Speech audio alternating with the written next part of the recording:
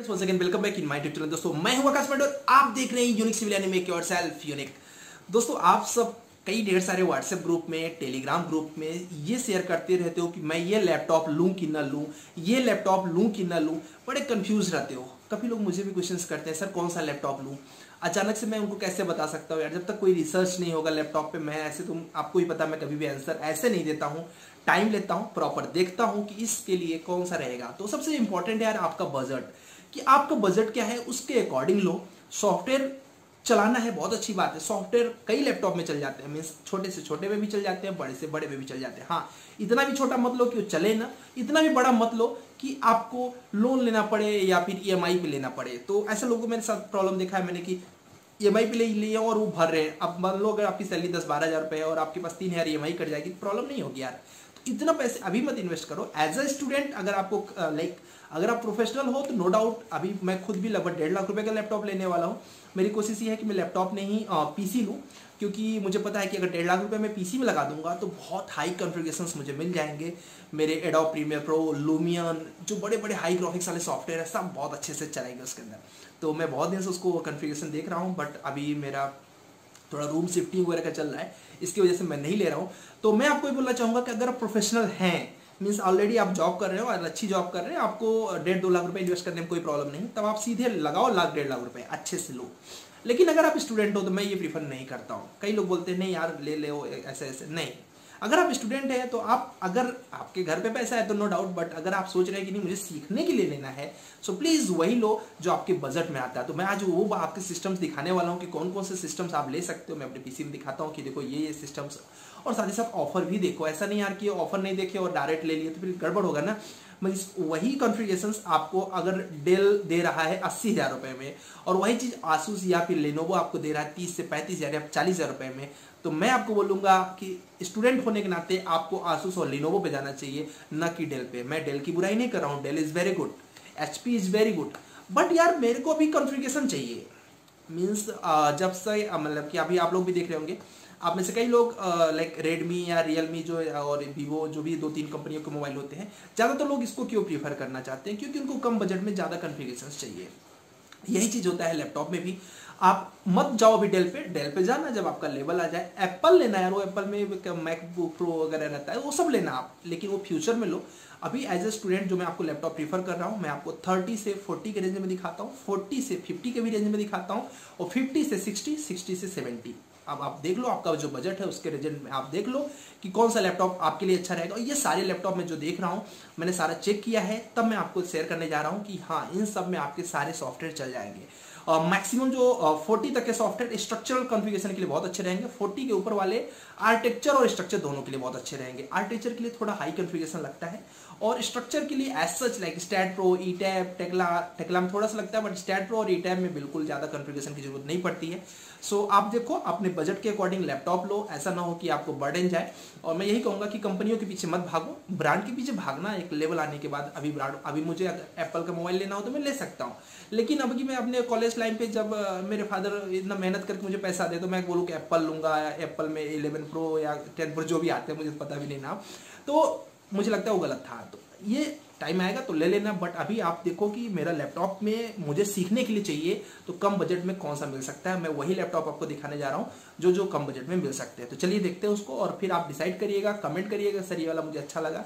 मैं description box में सबका लिंक दे दूंगा, सो फटाफट जाके वहां से आप अपना सारा लैपटॉप देखिए, फिर समझिए, फिर रिव्यू पढ़िए। मैं वही लैपटॉप को दिखाने जा रहा हूँ जिनके रिव्यू अच्छे हैं। फिर जब फाइनल हो जाए तब आप लैपटॉप लीजिए, तब आप इन्वेस्ट करिए उसमें पैसे। चलिए देखते हैं दोस्तों, अगर आपका बजट 35 के अंदर आ रहा है तो मेरे अकॉर्डिंग सबसे अच्छा आपके लिए लैपटॉप रहेगा लिनोवो आइडियापैड S145। ये काफ़ी अच्छा है क्योंकि कई स्टूडेंट्स को यूज कर रहे हैं ऑलरेडी, उन्होंने बोला है कोई कंप्लेन नहीं है सर। और दूसरी अच्छी चीज़ ये है कि इसके अंदर SSD है, हार्ड डिस्क, तो भी एक अच्छी चीज़ है। 4 GB रैम है। अभी ये अवेलेबल है तो, लेकिन जल्दी मिल जाएगा क्योंकि आता रहता है, बहुत जल्दी स्टॉक इसके ख़त्म होते हैं। काफ़ी अच्छा ये लैपटॉप है, और इसका सबसे अच्छी चीज़ इसका रिव्यू आपको 4 स्टार मिलता है जो कि काफ़ी बेहतरीन है। तो मेरे अकॉर्डिंग ये लैपटॉप अगर आपका 35 तक का बजट है और 37 तक का बजट है, आता रहता है इसके बीच में, वेरी करता रहता है, आप इसको लेंगे सबसे बेस्ट रहेगा। क्योंकि इसके जो फीचर्स हैं, इस फीचर्स में हमारे पास स्ट्रक्चर के जितने सॉफ्टवेयर्स हैं सब बहुत ही बेहतरीन चल जाते हैं। इसके अंदर 4 GB रैम है, जिससे हमारा पर्याप्त काम हो जाता है और हम लोग को एक्सेस करने में ईज़ी होता है। और जो इसके रेंडर जो इसके अलग-अलग पोर्ट्स वगैरह हैं, ये सब भी काफ़ी अच्छे हैं क्योंकि इसमें आपका कंप्लीट वर्क हो जाता है। अब अगर आप थोड़ा-सा लाइक ये तो स्ट्रक्चर के वर्क के लिए यानी स्टैड प्रो और ईटैब के लिए, बट अगर आपका काम ऐसा है कि आप थोड़े हैवी वर्क करना चाहते हो और आपका बजट भी थोड़ा-सा अच्छा है, तो मैं आपको गेमिंग लैपटॉप की तरफ लेके चलूँगा क्योंकि गेमिंग लैपटॉप का स्पीड जो होता है बहुत अच्छा रहता है। गेमिंग लैपटॉप में ये लैपटॉप काफ़ी सक्सेस है। इसका जो स्टार है वो 4.5 स्टार इसका फीडबैक है, मतलब बहुत ही बेहतरीन है। प्लस जो जो यूज़ कर रहे हैं, मेरे सामने कई लोग यूज़ कर रहे हैं, ये लगभग 48,000 का आ रहा है। आता रहता है, अभी इसमें अवेलेबल है ये भी, क्योंकि इस समय इसकी सेलिंग बहुत ज़्यादा है, जब आता है मार्केट में तुरंत गायब भी हो जाता है। तो ये काफ़ी बेहतरीन है। इसमें अच्छी चीज़ क्या है, इसमें 4 जीबी ग्राफिक्स कार्ड है, सबसे अच्छी चीज़ ये है। एसएसडी हार्ड डिस्क है जो कि आपकी स्पीड को बहुत ज़्यादा बढ़ा देता है, ठीक है? और विंडो 10 है, नो डाउट अच्छा ही है सब कुछ। और जो इसमें जो कॉन्फ़िगरेशंस है, ये कॉन्फ़िगरेशंस आप किसी भी गेमिंग वर्क लाइक जैसे कि आप 3ds मैक्स यूज़ कर सकते हो इसके थ्रू बहुत अच्छे तरीके से। आप इसके थ्रू लुमियन यूज़ कर सकते हो रेंडरिंग के सॉफ्टवेयर्स, और ये एचडी का पूरा स्क्रीन है इसका, तो बहुत ही बेहतरीन है। तो मैं आपको ये बोलूँगा कि ये लैपटॉप अगर आपका 50 तक का बजट है, तो ये 48 का आ जाएगा और इसमें आप बहुत अच्छा, मैं इसमें बोलूँगा कि आप यही मॉडल चूज़ करना। जैसे कि इसमें और मॉडल जैसे ये मॉडल मैं नहीं प्रेफ़र करूँगा। क्यों? क्योंकि इसमें देखो इसका स्टार मतलब फीडबैक इसका कम है। इसका फीडबैक कितना कम है और उसका जो कॉन्फ़िगरेशन है वो भी देख के समझ में आ रहा है बहुत अच्छा है। अगर अभी अवेलेबल है तो 1-2 दिन वेट कर लीजिएगा, आएगा फिर आप ले लीजिएगा। इसके बाद अगर थोड़ा-सा बजट आपका और अच्छा है, तो मैं आपको ये प्रेफ़र करूँगा ये लैपटॉप। वो 48 का है, ये वाला 48 का है और ये आपका नियर अबाउट कितने का है, अभी जो प्राइस चल रहा है वो चल रहा है 55 का चल रहा है। और ये भी लैपटॉप अच्छा है, उससे थोड़ा-सा ज़्यादा हाई कॉन्फ़िगरेशंस है इसके, और अगर आपका बजट अलाउ करता है तो you can go for this also. और ये आपका जो है इसमें आप देख सकते हैं यहाँ पे 8 जीबी इसमें रैम है। उसके अलावा जो हार्ड डिस्क है, हार्ड डिस्क में 1 टेराबाइट हार्ड डिस्क है और उसके बाद आई थिंक 500 या 250 एसएसडी है, सो कि जो कि आपकी स्पीड को बहुत ज़्यादा इंक्रीज़ करता है। कोई भी भारी से भारी आप सॉफ्टवेयर यूज़ कर सकते हो इसके अंदर, मीन्स काफ़ी बेहतरीन ये वाला भी लैपटॉप है। और गेमिंग लैपटॉप बहुत ज़्यादा सक्सेस है, तो इसका एक थर्ड और ये उससे भी अच्छा है।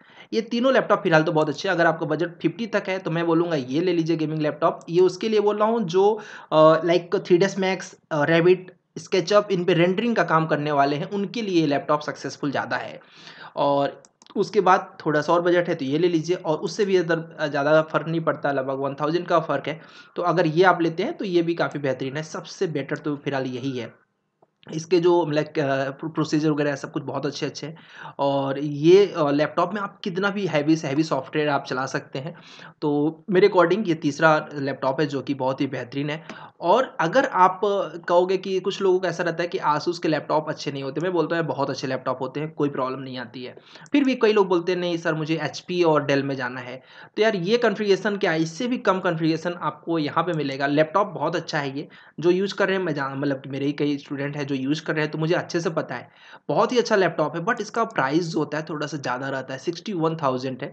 तो ये कोई प्रोफ़ेशनल है वो यूज़ करेगा तो उसके लिए मैं रिकमेंड करूँगा कि हाँ यार तुम कर सकते हो। 2 जीबी यहाँ पे क्या बोलते हैं एनवीडिया का ग्राफ़िक्स है, एनवीडिया ग्राफ़िक्स काफ़ी अच्छा होता है। मेरे पास एक लैपटॉप है ऐसा, और क्या बोलते हैं 1 टेराबाइट इसकी हार्ड डिस्क है, विंडो 10 है और उसके बाद 8 जीबी आपका रैम है, और क्या बोलते हैं i5 8th जनरेशन है, जो कि सब कुछ बहुत अच्छा है। लेकिन अगर आपका बजट 60 के ऊपर है तब इस लैपटॉप को प्रेफ़र करो। और ये लैपटॉप का रेटिंग भी बहुत अच्छा है, 4 स्टार इसकी रेटिंग्स है, और मतलब कि लगभग-लगभग लैपटॉप बहुत अच्छा है ये। इसमें कोई भी प्रॉब्लम नहीं है, और ये लैपटॉप तब यूज़ करना जब आपका बजट अच्छा हो। अदरवाइज़ ये कर लो, अगर आपका 55 के ऊपर अगर बजट आ रहा है तो ये 55 तक के लिए ये करो। और अगर आपको लाइक 450 के अंदर ही ख़त्म करना है और गेमिंग वर्क करना है, मीन्स रेंडर का काम अच्छे से करना है, तो आप इसको यूज़ कर सकते हो 48 का। और इससे भी कम बजट है, स्ट्रक्चर के सॉफ्टवेयर चलाने हैं, और आर्किटेक्चर के भी ऐसे नहीं कि बिल्कुल चलेगा नहीं, आप प्रॉपर सीख सकते हो। और बिज़नेस पर्पज़ से कम यूज़ कर पाओगे क्योंकि स्पीड उतनी अच्छी नहीं रहती है। तो ये लैपटॉप भी आप यूज़ कर सकते हो, और स्ट्रक्चर के लिए तो पर्याप्त है ये, मतलब स्टैड प्रो, ईटैब, ऑटोकैड के लिए इनफ है ये सॉफ्टवेयर, सॉरी ये लैपटॉप। तो आप देख लो इसमें से जो लैपटॉप आपको पसंद आए वो करो, बट बजट के अकॉर्डिंग करना। पता चला आप उसमें ज़्यादा बजट में जा रहे हो तो फिर मज़ा नहीं आएगा, क्योंकि इसमें आपका सफिशिएंट वर्क हो जाएगा एज ए स्टूडेंट। बहुत ज़्यादा बजट है तो यहाँ तक चले जाओ, प्रोफेशनल हो तो ये इसको ले सकते हो। और अच्छा लेना है तो ये मैं सबको यहाँ पे डिस्क्रिप्शन बॉक्स में सबका लिंक दे रहा हूँ।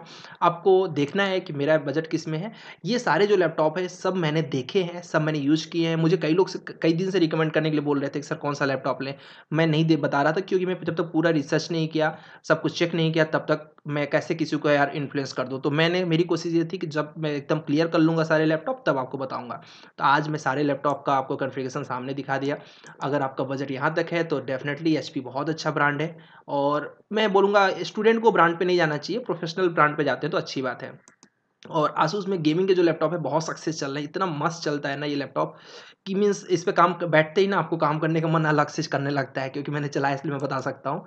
ये तीनों लैपटॉप मेरे बहुत फेवरेट है। तो मैं बोलूँगा अगर 50 तक का बजट है तो अब देखो 4.5 इसका स्टार है, तो समझ सकते हैं 4.3, तो समझ सकते हैं कि बेटर है इसका। और उसके अलावा कम बजट में ये भी बहुत अच्छा है, क्योंकि अभी जो करंट में मैं यूज़ कर रहा हूँ मैं यही यूज़ कर रहा हूँ, एक्चुअली लिनोवो ही लैपटॉप यूज़ कर रहा हूँ। सो ये भी बेटर है, आप देख लो अपने बजट के अकॉर्डिंग परचेस कर लो। और कोई प्रॉब्लम रहे तो मुझे व्हाट्सएप कॉन्टैक्ट कर लेना कि सर मैं ये कर रहा हूँ, या फिर लैपटॉप लेने के बाद कोई प्रॉब्लम आती है तो भी मेरे से कॉन्टैक्ट कर लेना। फिलहाल ये जितने मैंने लैपटॉप बताए हैं ये सब मेरे अकॉर्डिंग सभी प्रूफ है, कोई किसी में प्रॉब्लम नहीं आएगा।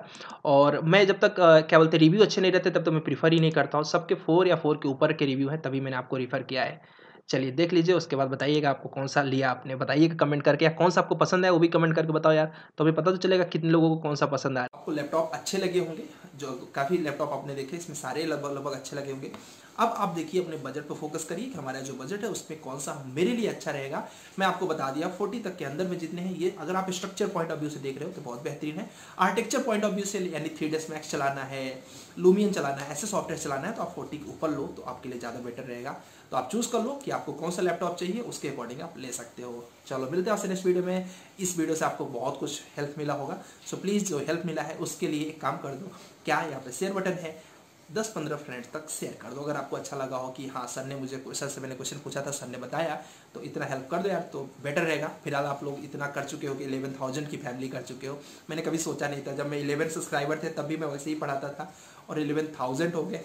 पता नहीं कब कहाँ पहुँचेंगे। अब आप लोगों को जहाँ पहुँचाना हो पहुँचा देना। बस ये कहूँगा, मेरा आकाश पांडे ब्लॉग वाला चैनल आप लोग सपोर्ट कर रहे हो, थोड़ा और कर देना, ज़रूरत है। क्यों? क्योंकि एटलीस्ट 1000-2000 सब्सक्राइबर्स हो जाएंगे तो मैं जो मेहनत करता हूँ ज़्यादा लोगों तक पहुँच जाएगा। अभी केवल 20-25 लोगों तक पहुँचता है, कोई प्रॉब्लम नहीं, मैं काम करता रहूँगा चाहे 20-25 पहुँचे, क्योंकि मुझे पता है 20-25 5,000 में बढ़ते हैं और 5,000 5 लाख में, 5 लाख 5 मिलियन में पहुँचेंगे। जय हिंद, जय भारत। साथ ही साथ यहाँ पे कमेंट करो आपको किसी लैपटॉप में कोई प्रॉब्लम आई या आपने जो लैपटॉप चलाया उसमें से कौन सा आपको अच्छा दिखा, तो आपके भी व्यूज शेयर हो जाएंगे यार कि ठीक है इन्होंने अपना प्रैक्टिकल एक्सपीरियंस शेयर किया। मुझे मजा आता है प्रैक्टिकल एक्सपीरियंस, मैंने भी प्रैक्टिकल एक्सपीरियंस शेयर किया। मेरे खुद के पास 3 पीसी है, एक पीसी मतलब लैपटॉप, एक डेल का है, एक एचपी का है और एक लिनोवो का है। तो मेरे पास तीनों का एक्सपीरियंस था, उसके अकॉर्डिंग मैंने आपको शेयर किया। जय हिंद, जय भारत।